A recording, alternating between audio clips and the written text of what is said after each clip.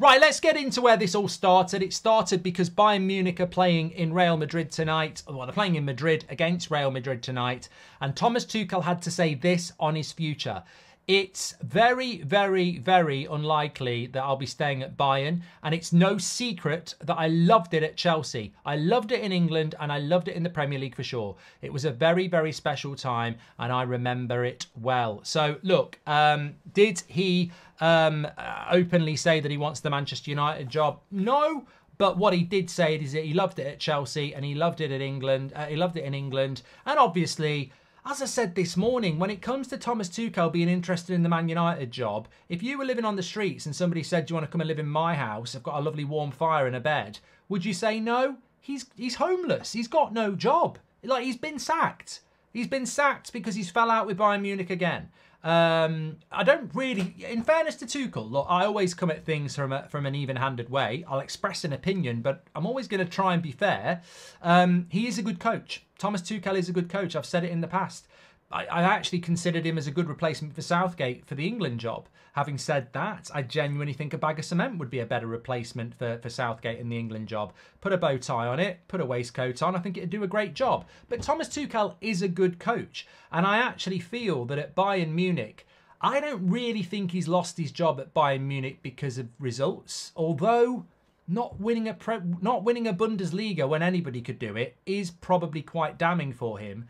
But I think the real reason that he's lost his job at Bayern Munich is because he's fell out with the people at Bayern Munich.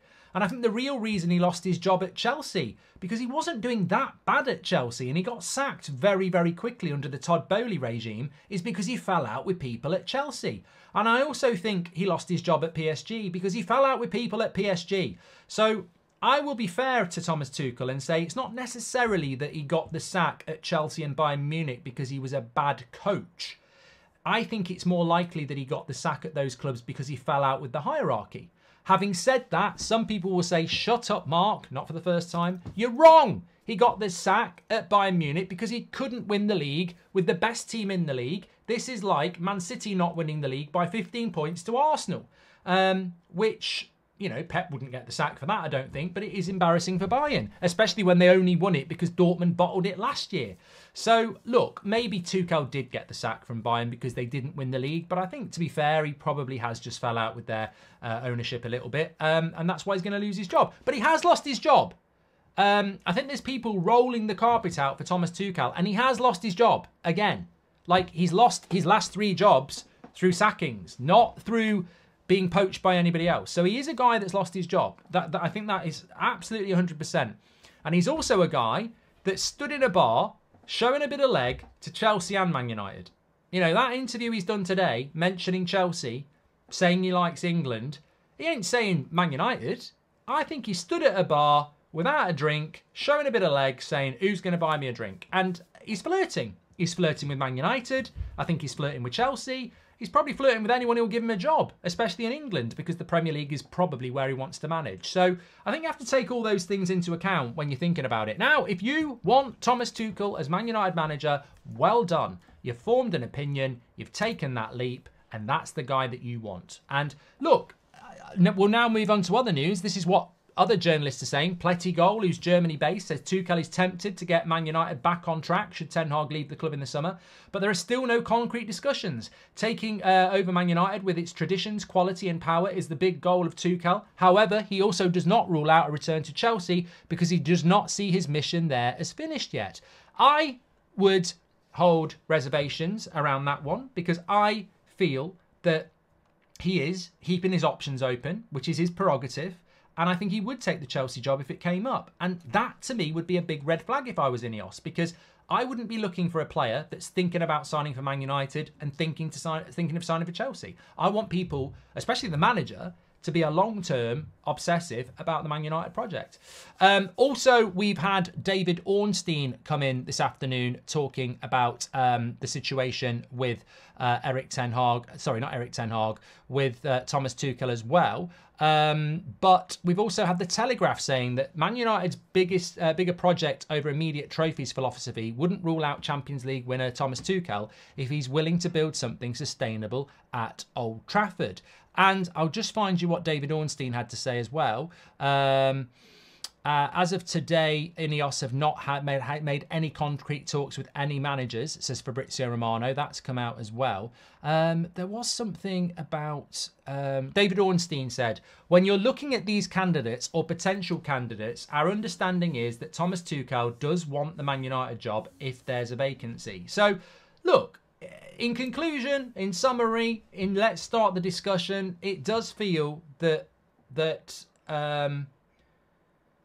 Thomas Tuchel hasn't got a job, and Thomas Tuchel wants a job, and there's not many big jobs available. The Barcelona job is not available to him. Otherwise, I think he'd be saying how much he likes Spanish football, and he's never managed there, and he'd like to manage in Spain, but there is no job in Spain.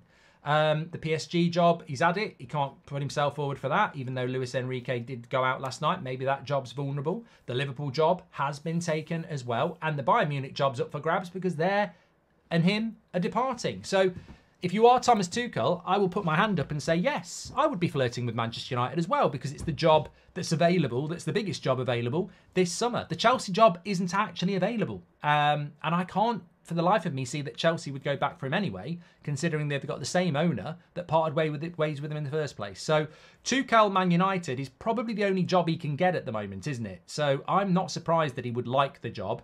As I said, David Ornstein, Fabrizio, or any other journalist saying that Thomas Tuchel would like the Man United job, to me, is bloody obvious. It doesn't mean he's going to be the manager of Man United, though, does it? Just because he wants the job. A lot of people want things they don't necessarily get. And Man United should not be going for people just because they want the job. It should be far, far, far more scrutinised than that. These newspapers will have no clue what Ineos are doing. The news will just drop like it did with Barada and Ashworth, says Dan. I hope so. I mean, I had a great... Here's something, community, for you. I had a great message from TR, we'll call them TR today, and they said, what we should all do as United fans is go after these journalists who've been going after Ten Hag for months and months and months, and demand that they get the sack every single day, and start rumours about them getting the sack every day. So it would work like this. Particular journalist works for particular newspaper, and every single day we start rumours saying particular paper should sack particular journalists for this, this and this. They're incompetent, they're rubbish, they talk out their arse. Rumours are that they're going to get sacked and get replaced by this. And just do it every single day for 6 months and just see how they feel. That's not my recommendation, by the way, but I did think it was worth bringing into the show because, you know what, you're right. Some of them do and have been on this Ten Hag out bandwagon since last October. Last October. Imagine if we did that every single day for 6 months, demanding particular journalists get sacked for this reason. Oh, new story about this journalist today. Did you see this article? Absolute disgrace. He's going to get the sack. Oh, new story about this journalist today. Apparently he's going to get replaced by that journalist because he's absolutely crap at his job. Oh, this journalist has written a rubbish article again. He's so crap at his job. That's the 10th load of shit article again.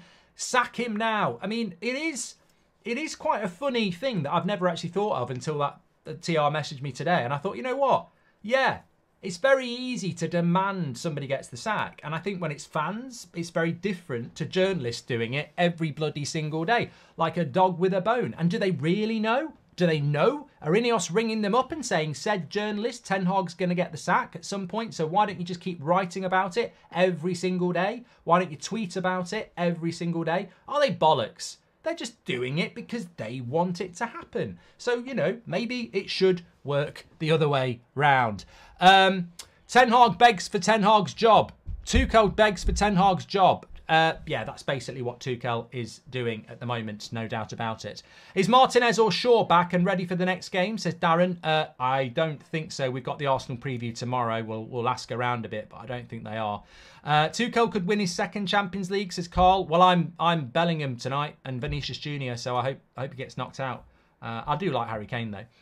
PM said he also lost his job at Dortmund because he fell out with the hierarchy. It's a very well known in Germany that his character is problematic, says PM. Well, I'll take your word for it on that. I can only talk about what I know.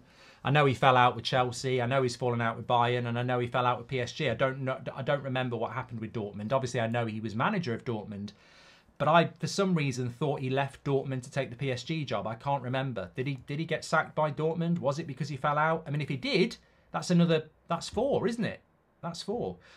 Goldbridge, that's the end of the clip. I'm sure you enjoyed it. In fact, I bet that's the best clip you've ever watched. So there's no reason not to subscribe to the channel, click the bell icon so you never miss a clip again. In fact, smash a like on the video because we all know only legends like videos and you are all legends. So please smash a like on the video and we will see you again on the next one. Thank you very much for watching as always.